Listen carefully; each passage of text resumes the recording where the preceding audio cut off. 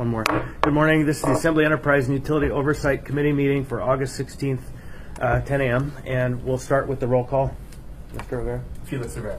Dick Trey. Christopher Constant. Forrest Dunbar. Ira Perman. Dean Gates, Assembly Council. Thank you. So we're going to have to switch the agenda just a little bit. And I'm on the phone, Chris. Thanks, Amy. Because we don't quite have the resolution crafted, we're going to flip the order and take up the solid waste question first, and then we will get to that second. So hopefully that will be enough time to have the document prepared and then get a report from ML&P. So why don't we start with item B, actually, which is the unified billing for municipal utilities. And I just wanted to bring this up.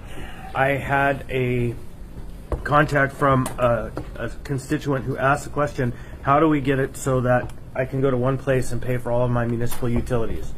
And I forwarded that off to members of the administration, and they said we are actually working on that. And so, but they also said it is a much more complex question than one would think. So be patient. And they aren't here to report on that, but we will come back to that sometime in the future as the project develops. So next we have a report from Solid Waste Services, a master plan and improvements, and an update on the transfer station. So take it away. Okay, Mark Spafford, General Manager of Solid Waste Services.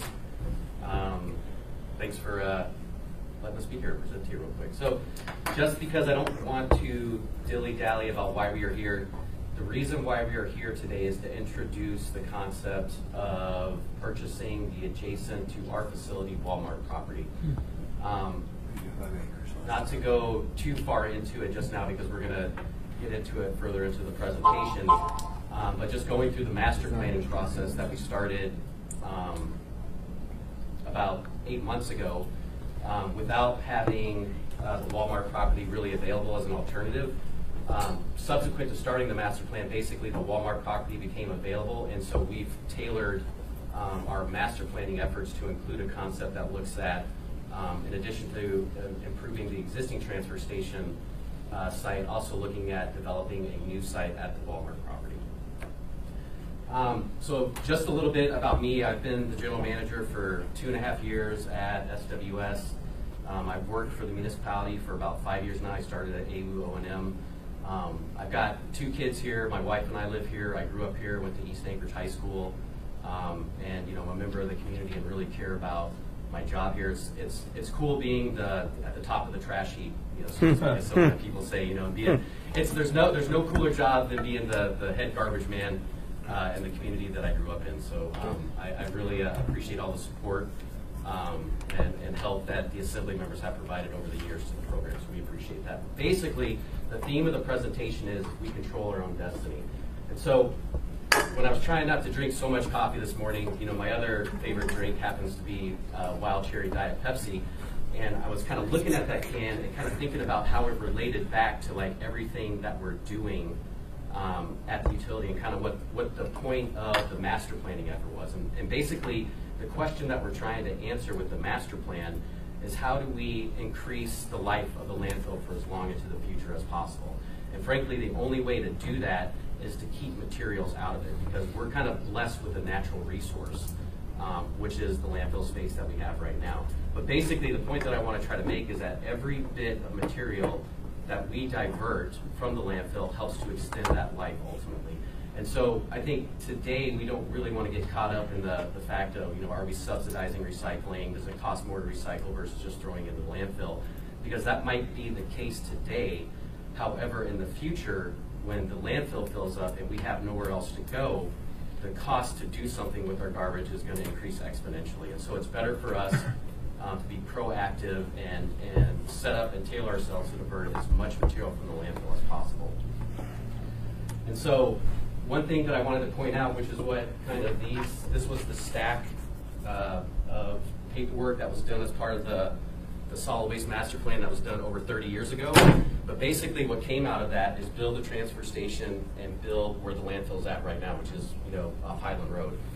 But as you can see, they did a pretty thorough alternatives analysis of where to site the existing landfill. And as you can see from this map, Some of the other sites that they have located within a municipality aren't really sites that we would consider. They weren't even really applicable back then, let alone like kind of what they are now. Like I don't think anybody wants to see the new landfill go into Kincaid Park. I don't think the same thing goes for the Campbell tract. And I, for one, happen to be a Southwest Anchorage resident who lives in West Park where the Sand Lake pits are. I know for sure that I'm not going to recommend that they stick a landfill in the neighborhood where I live at right now. And so basically the point of this is that after ARL, after the landfill is filled, there is nowhere else for us to go except barging it to Seattle or someplace outside of the municipality. And so because of the importance that the landfill plays to us, to the community, and all of our constituents, all of our residents, is we've developed a kind of landfill, I like to call it the doomsday clock. And so it's a clock that we have on our webpage that we're able to basically go on there and kind of see what the life of the landfill is at that very moment. And this widget right here takes into account all of the operational parameters that we're measuring every day, like how much we're recycling, how much waste is being generated, as well as how we're doing operationally at the landfill with placing garbage. And so all this kind of rolls up into that end of life calculator for the landfill. And so what you can see is if everybody in the community started recycling those 1 cans that they're throwing away every day instead of putting in the recycling bin, we can see if we extended that out and people did their job with recycling their cans, you could extend the life out a couple of years. If everyone in the community had curbside recycling, which is about 25% of the waste generated, you can see what it does to the landfill life. If everyone in the community started diverting organic waste, food scraps and yard waste, you can see what it would do to the life of the facility. If we started doing something even more innovative, whereas we were, say, a mass burn facility where we were converting our garbage into energy, you could reduce the mass of the garbage going to the landfill by over 90%, and you see what that does to the length of the life of the landfill. Or if you get to zero waste, of course it's infinity at that point, and that's kind of the best case scenario. But that's what we're aspiring to get to. And so this is our existing facility. This is the existing transfer station. So this is the admin facility. This is the existing tipping floor. Here's the household hazardous waste facility. And then this is basically off of English Street, off of 54th, is where our traffic gets queued up, and whereas I'm sure you guys have heard from some of your constituents about, and maybe even experienced it yourselves, right, about how long it can take sometimes and how confusing it is to get in and out of our facility. So the interesting thing is we purchased this property in 2006. This was the original transfer station property. And essentially because Walmart had purchased this property, I think it was 2004, 2005, we had anticipated there being a large influx of traffic coming in. So to try to protect ourselves and give us a method for better queuing traffic, we purchased this property to help us stack up traffic inside of our facility versus having it be on the road or having it impact commercial traffic out here that was coming in and out of what was going to be the new Walmart facility. And so the reason why to look at the transfer station, we have two very important assets at the utility. One is the landfill and the other is the transfer station. The transfer station is important to us because 80% of the solid waste that's generated in the community comes across that floor first. So basically, it's literally located in the middle of town, and like I said, 80% of the garbage comes there, gets disposed of there, and we haul it out to the landfill and bury it. But what we've noticed over time is that the facility in some cases is over 40 years old, some parts of it because it was an existing shredder plant before it got converted into a transfer station.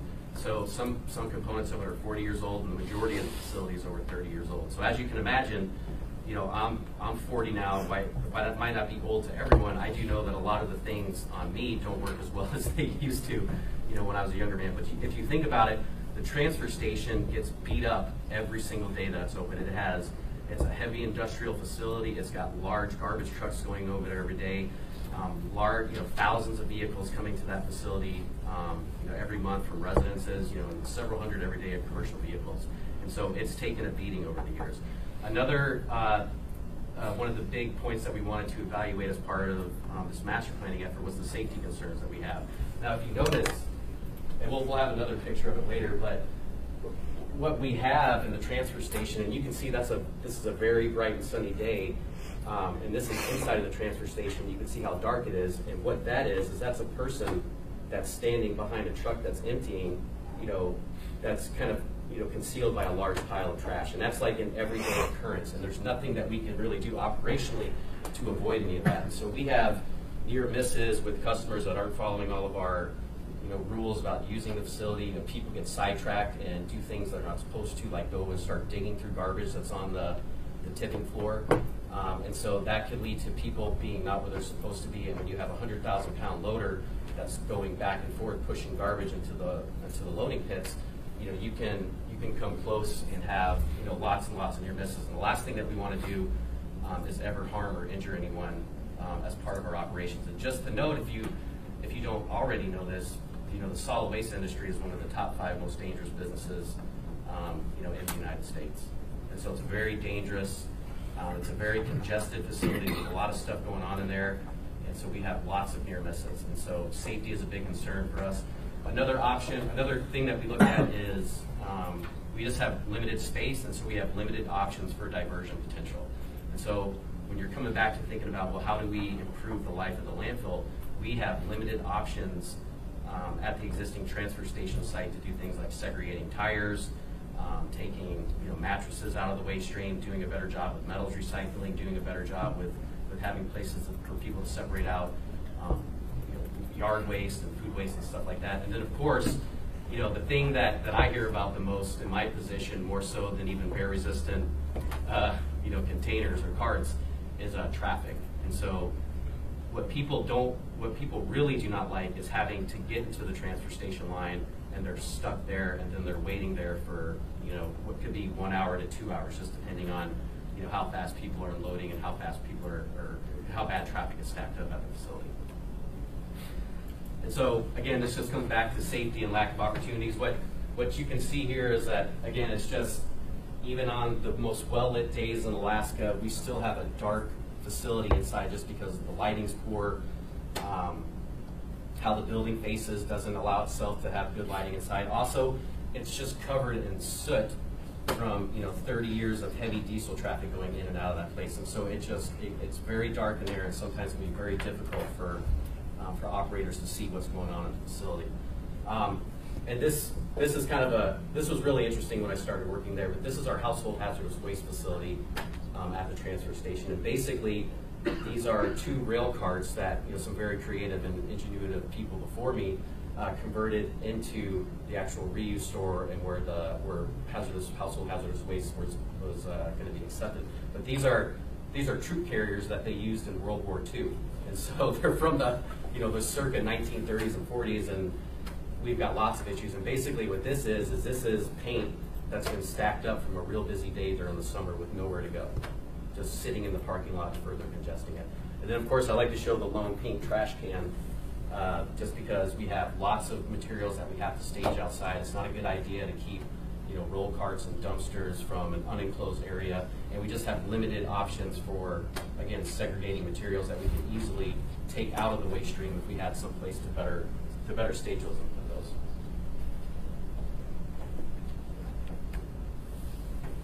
And of course, the building is 30 to 40 years old, and so we've got aging HVAC units like on the top, up to the top right-hand corner. We've got boilers that we need to replace, which is in the bottom left corner, which somehow they built the building around the boilers, and so we're essentially going to have to tear down the building to get those old boilers out and put new boilers in.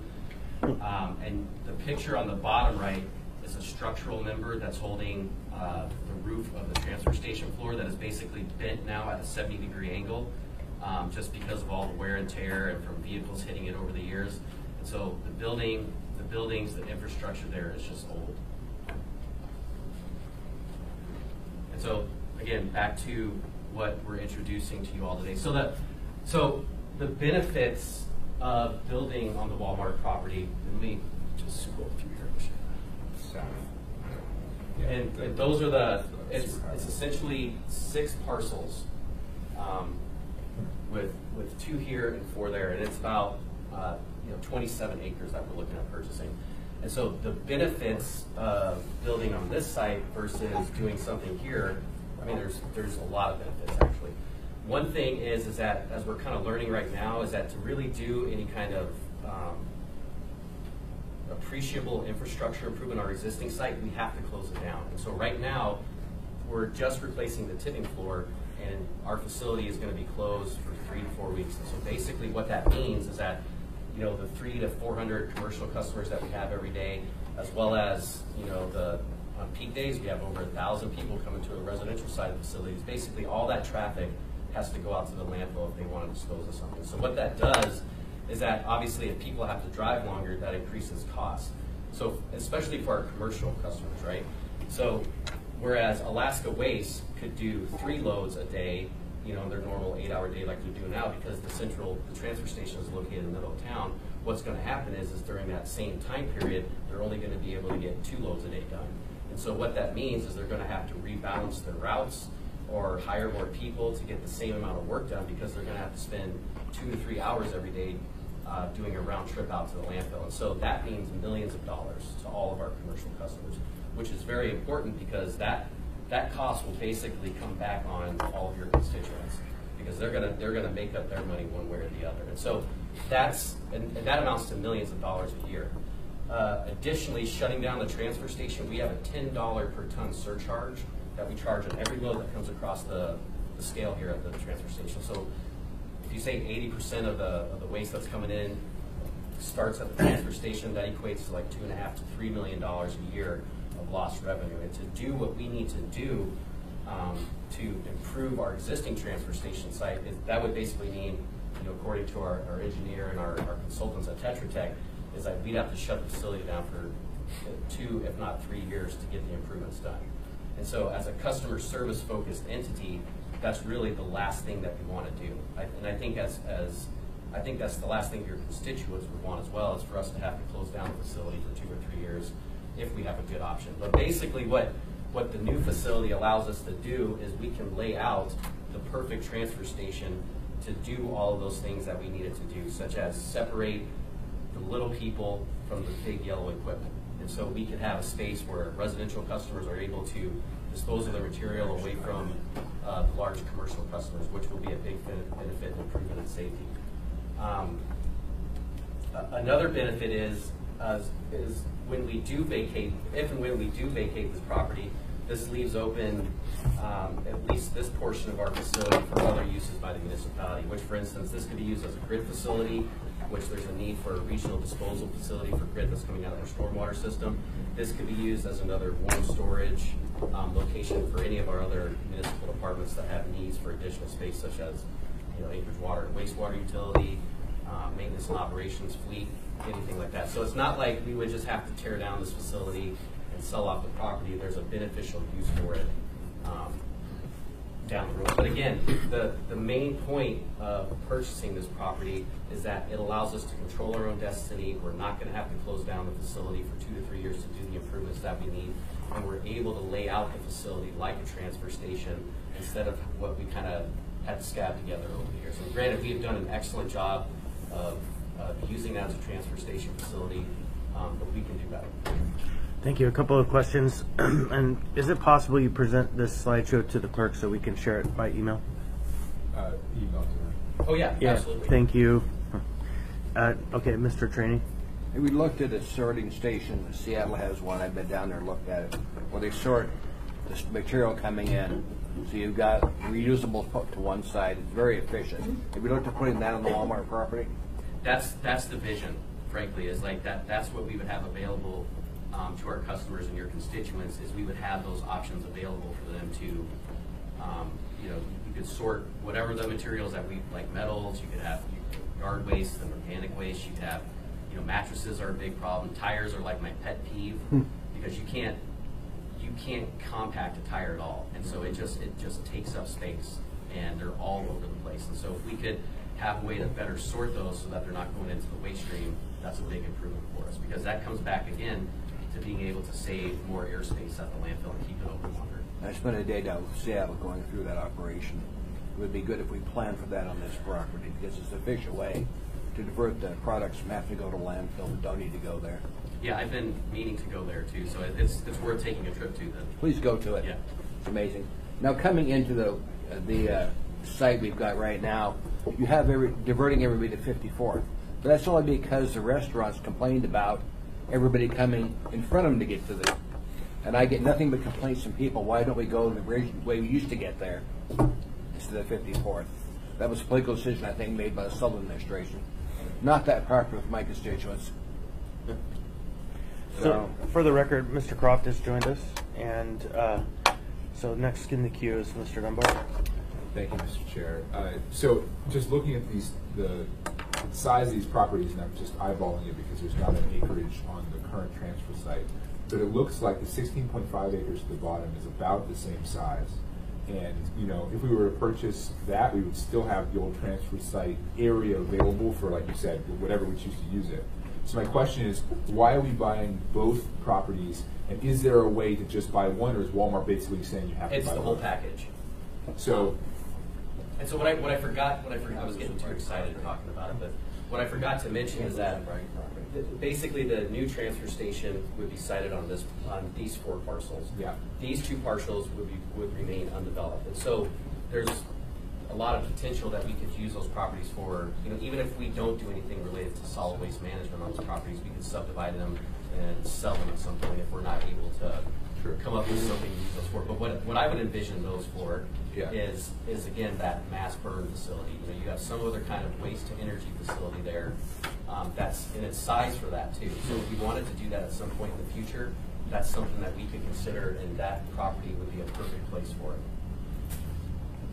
Yeah, I see that. I mean, I think that the municipality also owns quite a lot of land, and you obviously want to avoid purchasing land that we might not need or use, especially if there's some commercial owner that has it right now that could sell it for something else.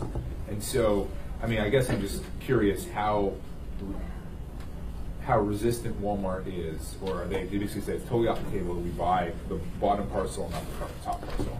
Yeah, I mean, it wasn't even an option to not have all. I mean, is it some? Am I missing something?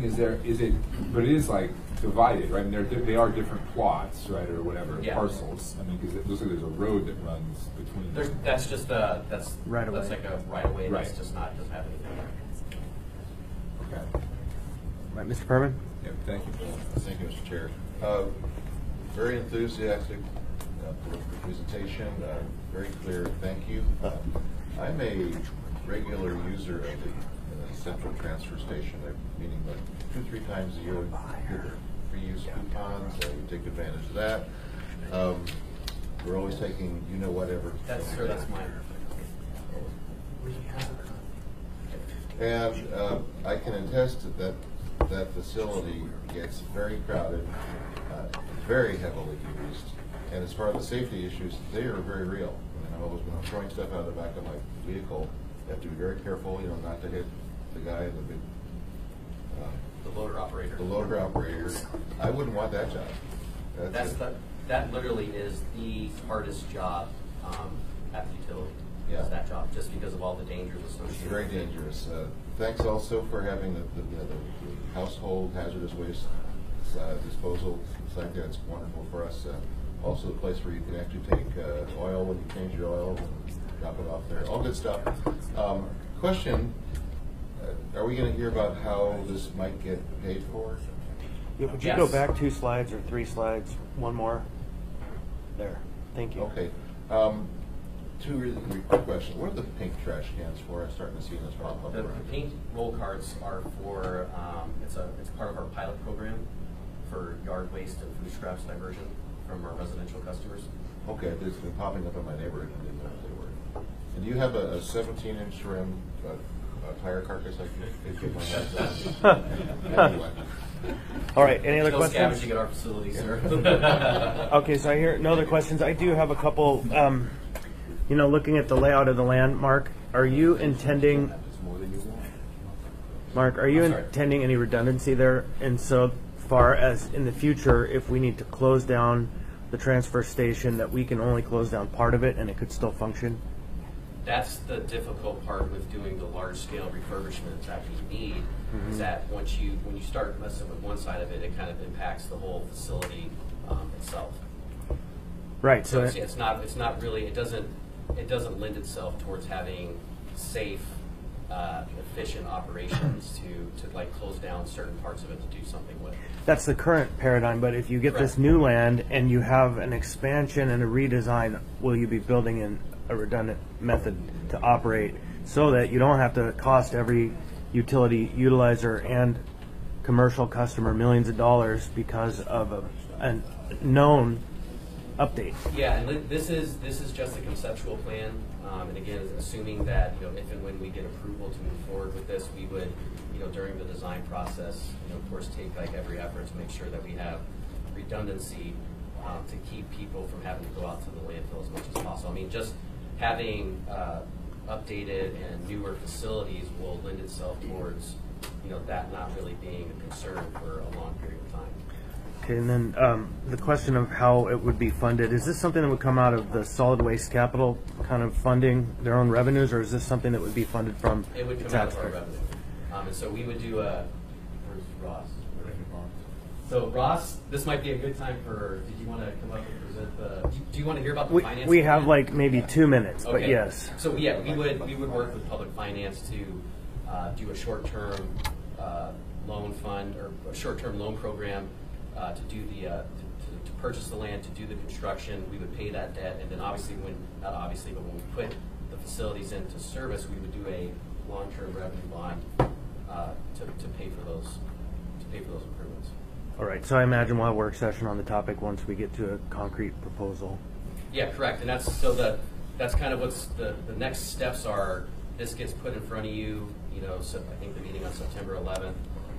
Goes to public hearing on the meeting after that on the 25th, and then we have a work session, whatever that is, the Friday before the 21st, where we would answer whatever questions you have, give a much more detailed, presentation about the options that we considered, as well as the financing and what that's going to look like as far as our rates are concerned. Thank you. Last question, Mr. Trainee. Please reach out to the affected community councils, because if you don't, they'll come to the meeting screaming. So reach out to them ahead of time, please. Absolutely. Thank you. All right, so the next item on the agenda is the first item, and that's conversation about the sale of ML&P to Chugach Electric. And I'm sorry we had to delay you. Are we ready? We don't have a draft. Okay, so I am sorry to report that we don't have our drafted resolution yet to be introduced, but we have 2 weeks essentially to get it ready and into the record. So when we have that ready, it's possible that we will set up a special meeting, a short half-hour special meeting, just to go over the item. And it's my fault for not following through. And I'm really hopeful to hear a report from both the administration and from Chugach now about where we stand in the negotiations as far as you can talk about. And why don't you take the floor, Lee? Mr. Chairman, thank you. I'm Lee Fever with Chugach Electric, and I can tell you that the last time we met,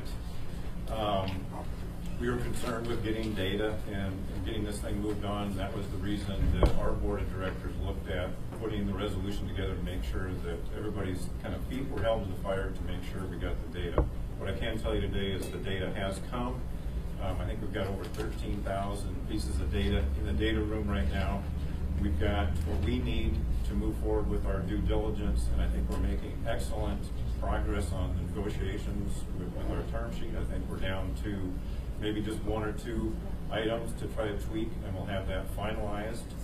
We have a draft asset purchase agreement put together, which we should get to the municipality within this week. I think that'll be the big part of moving this process forward. We've been working on integration. We talked before about the integration management office that we have. We've been working with the employees at ML&P. We've finished kind of the administration side of things, purchasing and those types of things. Now we're moving into the operating areas and starting to work with those groups.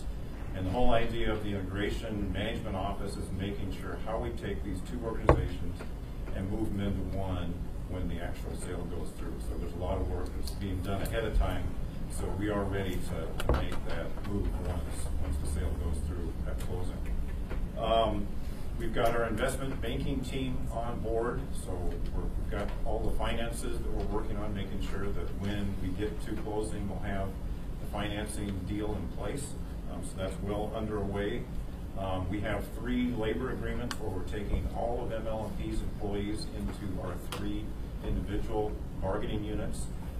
We have 2 agreements that are tentatively agreed to. We're down to 1 or 2 items on the last one. We hope to have that done here this week. Our due diligence efforts are well underway. I think we're very far along with the environmental, and then we're continuing on just to look at the facilities to make sure that what we're buying is actually there. We're not concerned with that. It's just a process that we're going through. To give you some idea on timeline, we have a work session with our board of directors on August 29th and 30th.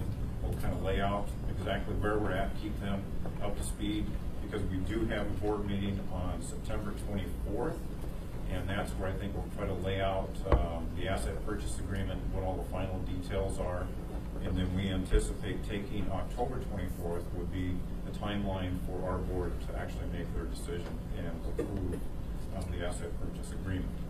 So we think we're well into the timeline. We think negotiations and all of the real work is going very, very well and progressing. And with that, Mr. Chairman, I'd take any questions you may have. Questions? Just one quick. Mr. Dunbar. So, and I guess this is a question for our attorney as well as yours. You're going to present the hopefully finalized, but perhaps not, asset purchase agreement to the board on the 24th. Right? And have a vote on October 24th. So September 24th, they see it. October 24th, they vote. My question is, we have the December 31st is our deadline, and we have certain processes we have to go through. Can we have it introduced in the interim, or do we need to wait until your board has actually approved it before we can have an ordinance or a resolution or whatever the actual legal vehicle is introduced at the assembly? Through the chair, Mr. Dunbar, that might be a question for your attorney. Mr. Falsey. It's something where That would be something, and I'm hoping Mr. Falsey can give a report when we're done with questioning I Mr. see it Thieber. back there. So, Yeah. We'll think through that. Typically, when we bring all contract instruments to the assembly, we typically have the signature from the countervailing party already on each, and then we say, this is the agreement, here are the material terms. Yeah. Can we sign it? Because this one is of such high interest, we could do something a little different, where we sort of say, this is sort of the parties' tentative agreement being simultaneously reviewed for final signature before we have full size. I don't know, we haven't really thought. I'm just thinking about this. I don't have it in front of me. I'm just thinking about the schedule of meetings, and this is not something I'd want to drop. I wouldn't want to lay this on the table or even have it on an addendum. I'd want some item there for the public to see on the regular agenda. And if that requires us to have an unsigned ordinance, essentially, or unsigned document, then we could sub that in, but it's been sitting on the regular agenda so people can see it. I think that would be important. It's just trying to be cognizant that it seems like, we have, after this is passed, we'll have about a little over 2 months to get it passed at the assembly. And that seems like a lot of time, but that time could evaporate, especially since we're in the middle of our budget cycle. So I just want us to be cognizant of that. Thank you, Mr. Cross. thank you. And so I think that for next month's agenda, Lisa, we add at least a review of what the board presents. If we're that late in the month, if we're earlier in the month, then maybe again a special meeting, get to the 2-week benchmark that we discussed before. Go ahead, Mr. Trainee. Lee, have you identified excess property that you don't want to get? we're having through the chair, Mr. Trainee, we are having a meeting this afternoon to talk about what we found through the process that we have gone through, have an inventory of what's there. What I can't tell you right now is what we don't want, and we'll have a meeting this afternoon, so maybe at the next meeting I'll have a better idea for you. If you could bring the next meeting just a list of what you don't want, I'd appreciate that, because we have other uses for property. Absolutely. Thank you. Thank you, sir. Thank you. So then next up, Mr. Falsey, from where you stand, tell us more. That is solid ditto to what Leah said. We've been very encouraged by the progress last driving around CPA definitions of all of our various substations. We're going to be pivoting to the plants next week. So the due diligence seems to be well underway. We've been meeting weekly, sometimes more than weekly, Mondays and Thursdays, to really drive the negotiations to a conclusion. I think we've seen very substantial progress in the last 2 weeks. We're encouraged where we're at now. We have another meeting this afternoon, and we're making very good progress. All right, so Mr. Gates. Yeah, I just want to speak to the timing issue and this ordinance approving sales on the municipal 20 sprays, not mine. So I would have to refer to whatever they say. But in terms of timing, it seems to me you're having somebody meeting October 23rd, right before Chugach's board meeting on the 24th. I don't see any reason, though, an ordinance couldn't be drafted in close to final form and introduced at the 23rd meeting, except for a public hearing and the first or second meeting in November, and you have time then to do an S version or submit an AIM with the final, purchase agreement and Chugach their board's resolution after they passed it on the 24th and so forth. You could add that in afterwards and before the public hearing. I think that timing would be okay. Okay, and I believe Mr. Dunbar, you're next in the queue. No, I'm fine, thank you. All right, any other questions? No. So what I had said before Mr. Trainee started talking is that previously we had discussed, no, it's all right. We had previously discussed at some point we imagined we would start to move this committee meeting to every other week as things get more serious. And so as we get closer and closer, and so I think we're probably getting close to that time. And so for the purposes of the resolution that I would like to have us pass at our next meeting, it seems like we should have another meeting before the 28th. And so where we can have that in review and get it introduced onto the agenda so that we communicate in good faith to their board for their meeting on the following day. And so that I think is something I'm going to work with Mr. Trainee to figure out. We can work on it. All right. So any other questions or comments? Nope. Thank you all for your hard work. Getting goosebumps. We're getting close, and this is the future. So thank you. I guess on that, we'll adjourn. Oh yeah, audience participation, please. Thank you, Mr. Trainee, for ensuring we follow the process. I'll be very brief. What's your name, sir? Okay. My name is Eugene Carney. I've been representing myself for the public press. Appropriate decision made by the governing body. It's more like a public interest. You know those words by heart. I lived in Massachusetts now. Just a caution.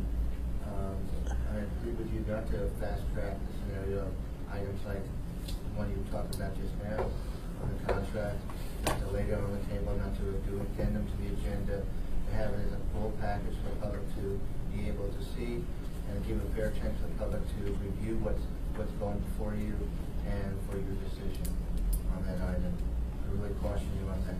And that's all I have to say except for one point.